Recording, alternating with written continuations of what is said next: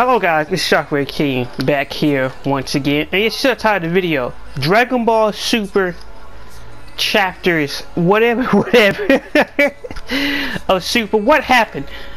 Like seriously, what happened with the Moro arc? Because this arc is one of the best arcs in Super in general.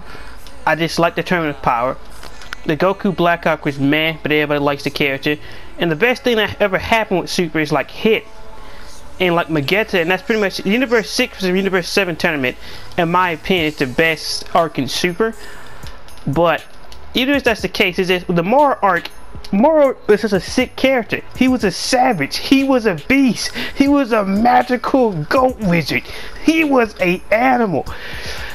And then now, we'll get to what he is now. Well, let's start at the beginning. The beginning, I still question, is this the whole Super Broly thing? How do you get taken up by a taser, but the Galactic Patrol shows up, takes Majin Buu, Goku and Vegeta get taken up by a taser, meet the Galactic Patrolsmen, and they go on an entire adventure. During the entire time, we have Moro fighting the North Kai and the South Kai from the back of the old days doing the Buu Saga, and it's just, it was excellent.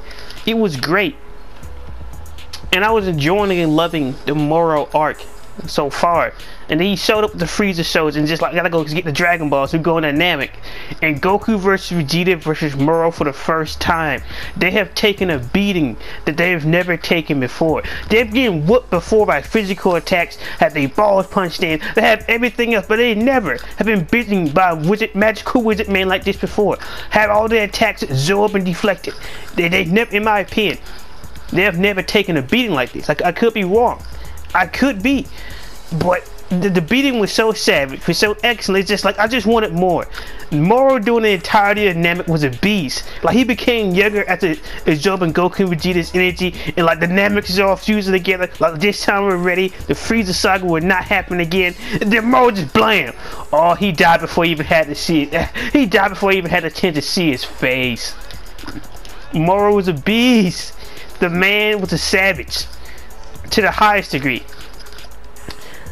Now he did break out the prisoners that was imprisoned by the Galactic Patrolman. To a certain degree, I question why, and to a certain degree, it's just like, all right, then, just we're getting some troops together, and we reunite them together, all right. And they just like, they really do hype up with these death row with these Galactic Patrol prisoners.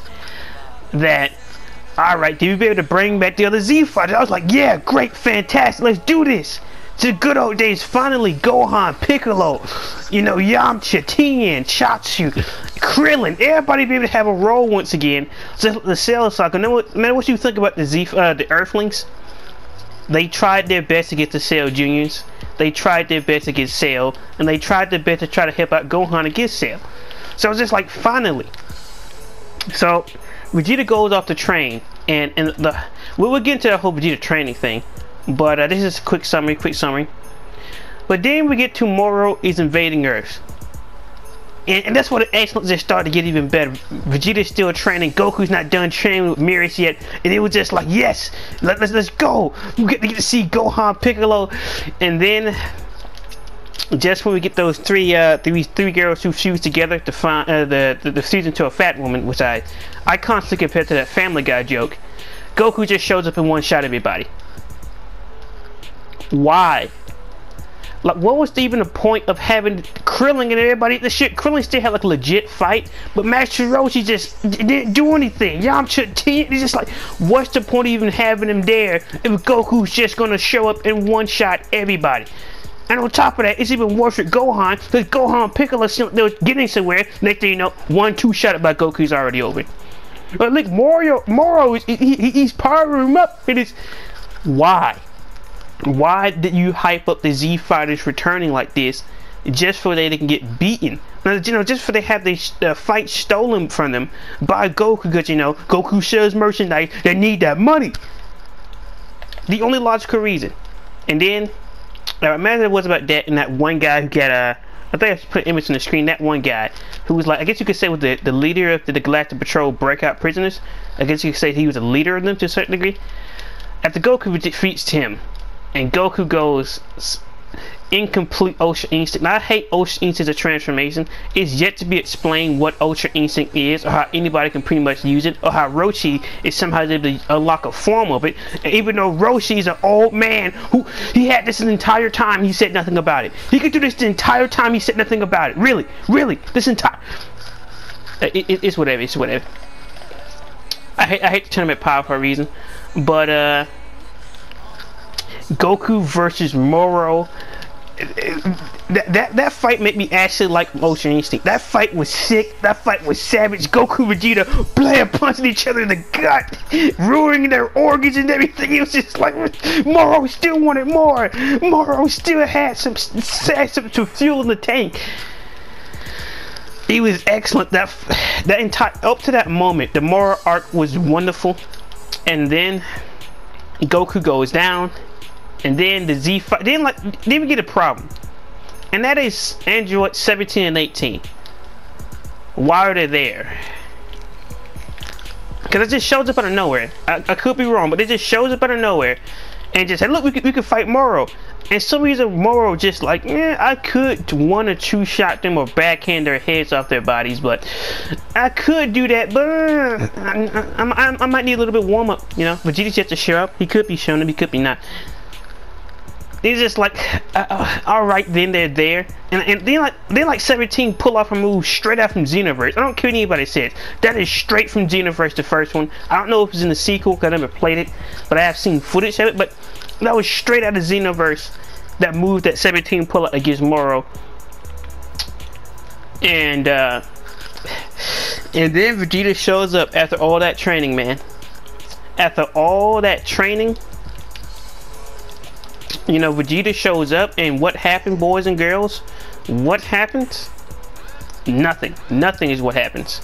Yes. Do you believe that you don't? You believe that you have your time wasted? Then, boys and girls, better hold on to your britches. Cause I know if you see Red Super or not, but it's just Vegeta comes back. He started to beat Moro. He started to depower Moro. He started to take away. And he's just like, yeah, finally. After 12,000 years, Vegeta, the Prince of all Saiyans, just might be able to take out a main villain. And then the most abominable atrocity happens in all of Super. Moro decides. My problem is not the fact that Moro had a backup in the 7-3, because you know 7-3 can already access his power, so that's reasonable. But the fact that number one, he eats 7-3. Since you didn't make, like, how is he even able to, like when did he turn into Boo? When did he turn into Boo? He's able to eat 7-3, and then his design goes from a sick goat with a clean, fresh cut to a created character from Xenoverse 1 and 2, just like that. Who thought that design was good? I did not sign up for a Xenoverse character, but it gets better, boys and girls. It gets better because the arc is going so well. Vegeta gets 1-2 shot, he's gone. Really? Are you telling me that we don't wasted about 3 to 4 months of Super time? 3 to 4 months of manga time over Vegeta training, and he gets one shot after Moro regains his power, and somehow on top of that get a power increase, which is never explained how he get a power increase if 7-3 was just a backup. And 7-3 wasn't even strong. He was cannon fodder. When compared to Goku and Vegeta, he was trash. He was not even the same lead. Somehow Moro get a massive power up, and Vegeta goes down. Thanks, Torotaru. Thanks for wasting our time. The Z fighters goes down. Hey, look, Goku gets stabbed through his chest. It doesn't matter because Dende's always shows up. He always shows up. Dende's always there. And my whole major problem with the Moro arc is the Moro arc could have been so much more. The Moro arc was going places, and then, like always, like any old dolly thing, like always. Especially with Super, you gotta find some type of way. But like to me at this moment, first like me, like the whole Moro situation, I don't really care like how it ends, because at this point you don't butchered everything. There's like no point. And hey, look guys, now Goku, now Goku's going full Ultra Instinct. So Vegeta's not gonna fight. And Goku's not gonna fight. And then like when Goku's about to get killed, somehow 73 and 18 and somehow 17, 18 steps in before Gohan does, but that is your father. Well, what was that stuff you were saying in the Buu saga before Buu hatched? And this time around, I just want to sit back and watch and let it happen. Like that stick yelling to the sky. I guess that Gohan's on drugs now. I guess that Gohan took a vacation. Cause some people like Teen Gohan. But I say the pinnacle of Gohan of all Gohans will always be Ultimate Gohan. Cause that Gohan was a savage. That Gohan was a beast. Was an actually animal. He had the confidence, the power, and he wasn't foolishly arrogant like Teen Gohan was. And Buu actually had to use some legit tactics to actually outsmart Gohan instead of this Gohan just saying, you know, I could beat him up, Dad, but I want to make him suffer. You got him on life support. What are you wasting time for? And then you don't kill Goku. Great, idiots. But with this Moro arc, man, it's just like, why is Goku there, man? Why is Piccolo there? Why is Gohan there? Because they're not doing anything. They're just sitting there. And then like Vegeta, he got these extra powers and abilities. He done went to that planet. I forgot the planet name called. He done went to the planet and got all these extra abilities. And still to this date, he's doing nothing. Nothing. And then like, then one last thing. We gotta have Moro Rican. We got Mirrors. He's just like, you know, I'm gonna come save the day, Goku. I'm gonna pull off a One Piece with Doflamingo. I'm gonna do some major damage against Doflamingo, and now you can fight him. Why? Like why did he even need to absorb people anyway? And how was he able to even eat 7-3? When did he turn into Majin Buu? When did this happen? See, we don't know exactly what Moro is, but when did this happen? He's just gonna eat people this entire time? Then eat Gohan then. Eat anybody. Eat Vegeta, like right now. Just eat him. If it's just that easy. Like seriously, like you don't even need 7-3. Just cripple Vegeta. No, Goku was already on life support. Just eat Goku. And it just goes back to how, in my opinion, this entire arc was butchered and mutilated. It really was, and it was going so well, and I was loving it. It's just like, yes, the super anime is what it is, but it's just like, you know, the manga's where it at. It's just like with Boruto, but no.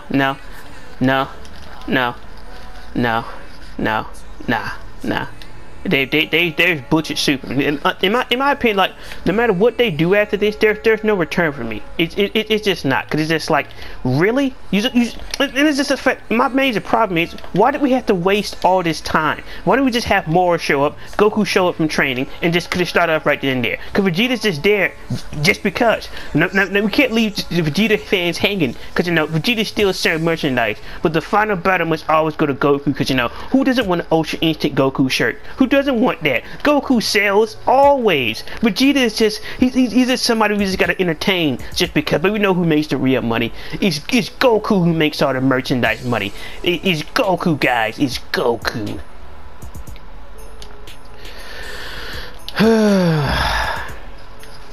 That's my major problem. I'm sick of the logic, in my opinion, in Dragon Ball and Super, especially in the term of power. What the logic is, you know what? If they're not the main character, now, it's funny. It's funny how the show called Naruto had more side character interaction than the show called Dragon Ball Z. That's sad. Because even then, doing the Buu saga, even though it came down to Goku once again, even though Gohan and Goten had his chance, even though you could say whatever you want about the Buu saga and all of Dragon Ball, you never did feel like the other characters were useless. You didn't feel like Vegeta training and become ascendant was wasted. In my opinion, it never was. But unlike that, Moro he just powers up and just 1-2, boom, boom, Vegeta's gone. So we get no perfect cell. No, Trunks don't get to face nobody. Now let's just, where's Goten and Trunks? How come they haven't grown up yet? And it's been a few years. So Goten haven't started growing out his, cause like this still take place in the 10-year gap in between the Buu saga and the Z. So Goten's have yet to grow out his hair because he looked too much like his father. So that's yet to happen. Really? Trunks is so like those characters are not gonna do anything. They're not gonna fuse it. Like you could have bring them out even to fight Cannon Fodder. Are you serious? It's like, what is the point of even watching this stuff anymore if like they're not even gonna take this stuff seriously? And they're only just basing everything off of, in my opinion, if they sell merchandise or if they don't. Because literally, why don't we get to see Tien do anything? Because Tien doesn't sell merchandise. How come it's always Goku, Vegeta? Because no other characters sell merchandise. No matter how much the fan base love Gohan, I'm sorry, more Goku's t-shirts sells out more than Gohan's.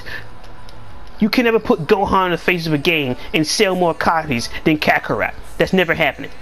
Because it sells. And that's all that happens now, because you know, it sells.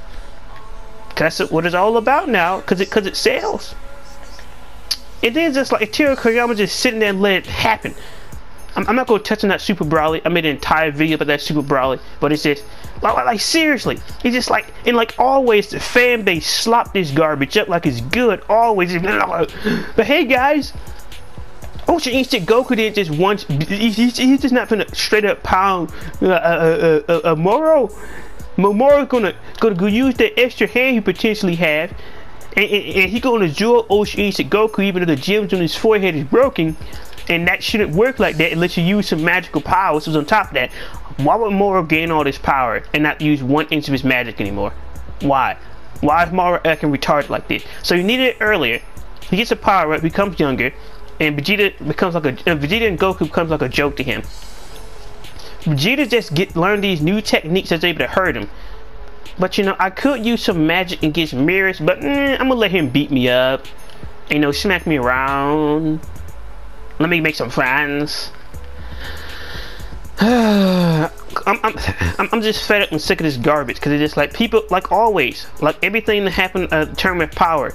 The fan base of Dragon Ball Z is not only the most toxic, it's the most accepting of garbage. There's no other way to put it, in my opinion. There was a time.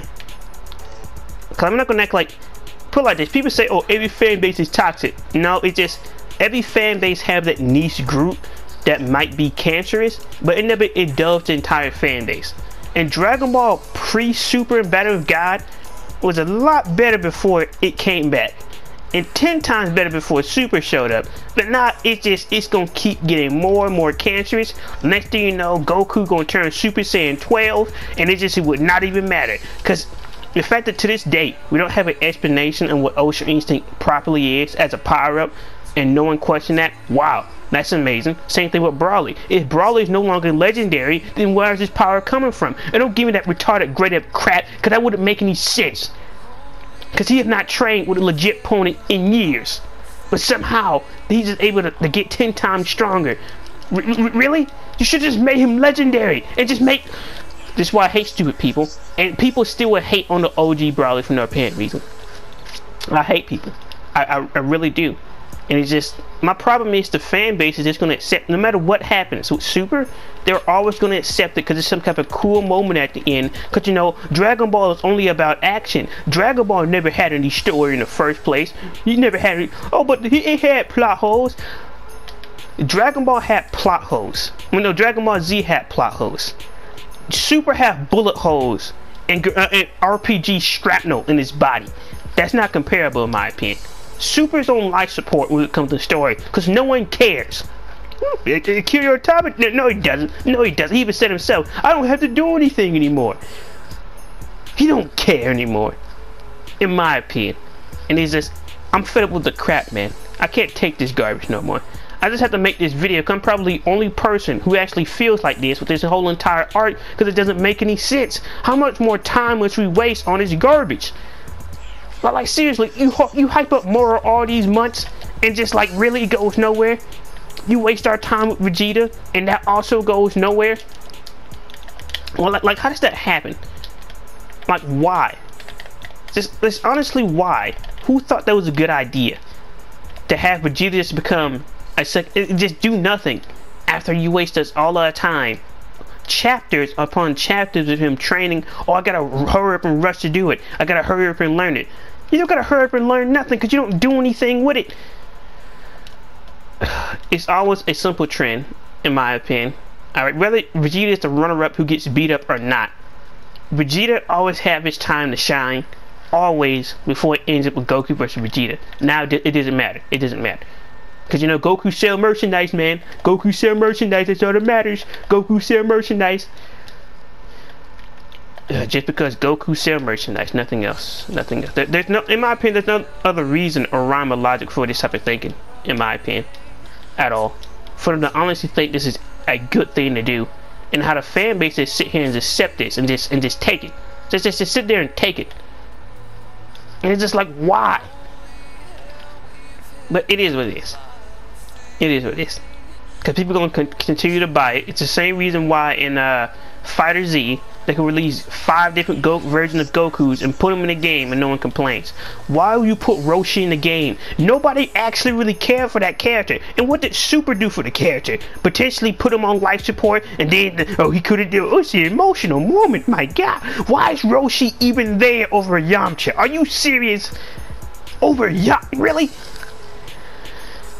And then people hate Yamcha because no apparent reason. Just like how those idiots kept on saying, oh, Piccolo's Gohan's real dad. How? When Goku spent more time with him than anybody else and was actually a father to him and actually tried to teach him. It doesn't matter. It doesn't matter. It's the same reason why people hate the character of Chi-Chi. Oh, it's stupid to try to give your child a proper education for you won't end up as a brain dead meathead as his father and actually have an opportunity to have a normal life. But no, it's all about action. All about action. Who cares? I'm not including the fact of one of the biggest defining moments of why Piccolo is Gohan's real father is Piccolo was trying to tell Goku that to not let his son die against Cell, and he wasn't like you, Goku. He wasn't like you. So you accept that Gohan's not a fighter back then, but throw Chi-Chi completely under the bus just because Gohan chose to stop training by himself. Even Vegeta pointed it out and exposed him when it was going against Babidi's minions. And how he just chose to stop training for no reason and nobody was stopping him. Oh, but he had school. But don't give him that schoolwork excuse. He could train Goten with no problems, but somehow it's schoolwork when it comes to him. Don't give me that. It's just like it's excuse after excuse after excuse, and people just hate characters for no reason because one person make a video about it, and it's just like a bunch of brain dead drones. You know, I share the exact same opinion. I also hate him because he's a bad character. Bad. And some people say they should have kept Chi-Chi as a fighter. No, she's not like Krillin. She's not like Tien. She would have got killed faster than anybody else. It's just her time as an actual fighter was long gone. So that's the way I see it in my personal opinion. But it is what it is. It is what it is.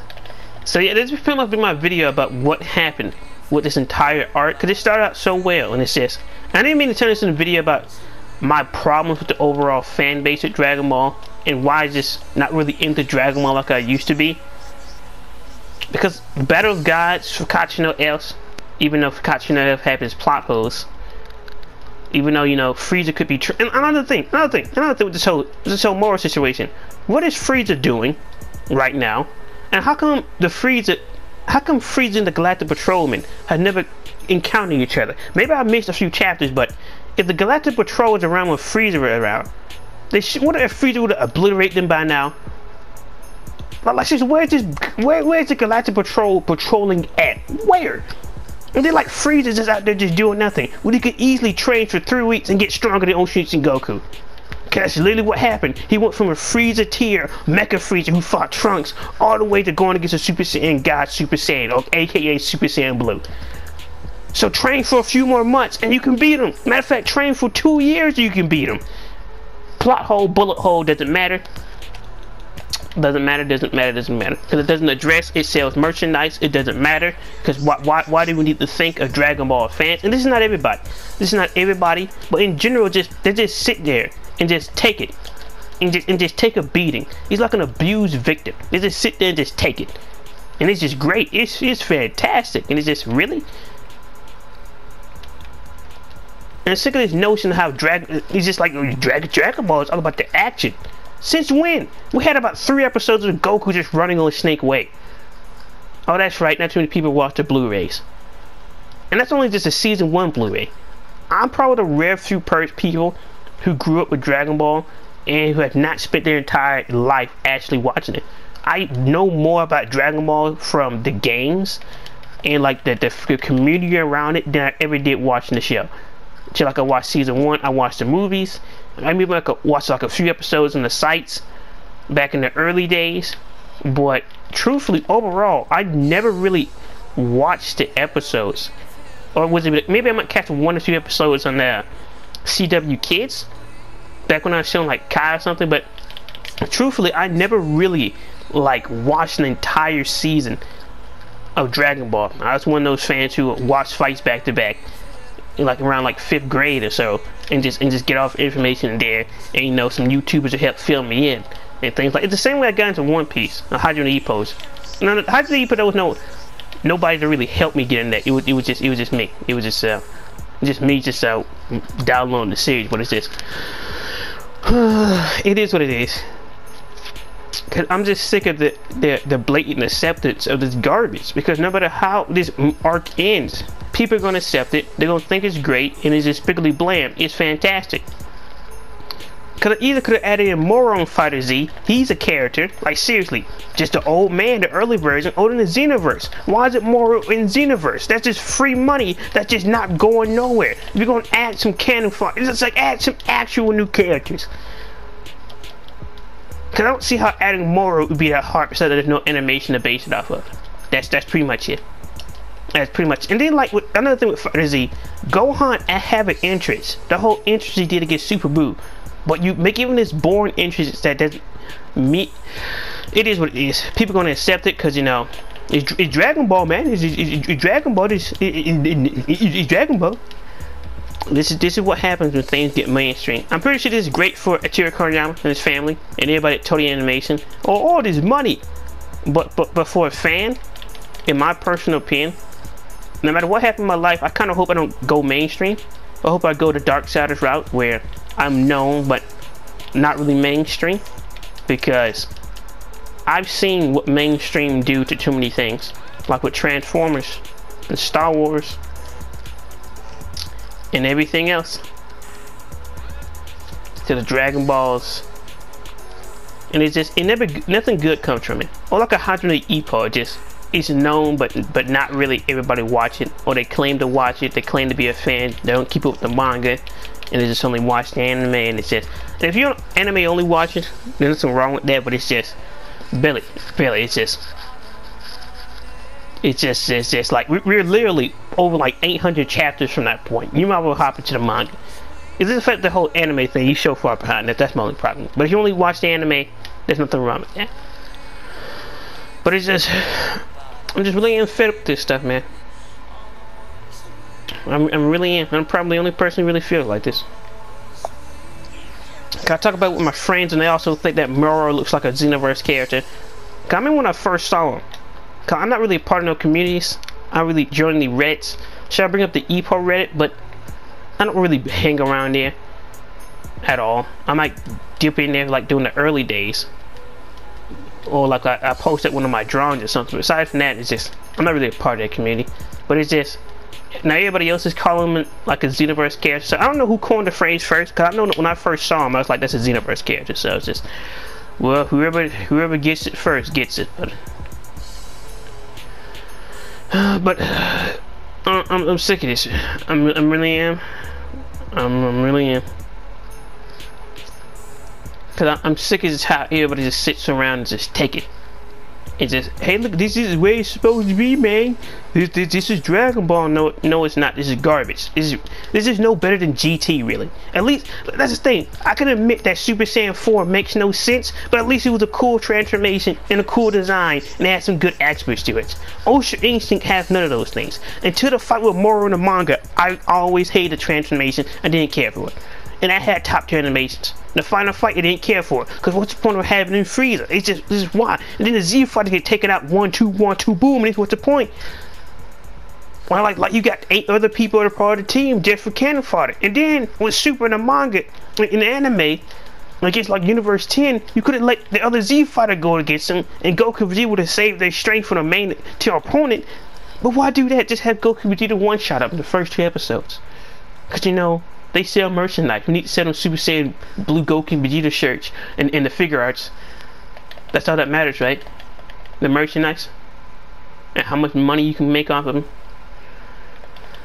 There's nobody directing Dragon Ball. There's nobody who cares about Dragon Ball over there, in my opinion. Where they actually put together a competent story. It just it is what it is. I don't know you guys' thoughts about this guy. I know for a fact that nobody's gonna agree with me with this video, but it's just like I can't be the only person who's just like, what happened, man? Like honestly, what happened? Like this is going so well, so fantastic, and then it just crashed and burned so severely, and it's just to wrap this up. It's not like this is a weekly manga, so it's just I just want to know why did they waste our time, man. It's been Shockwave King. I'll let you guys thoughts and opinions, and peace.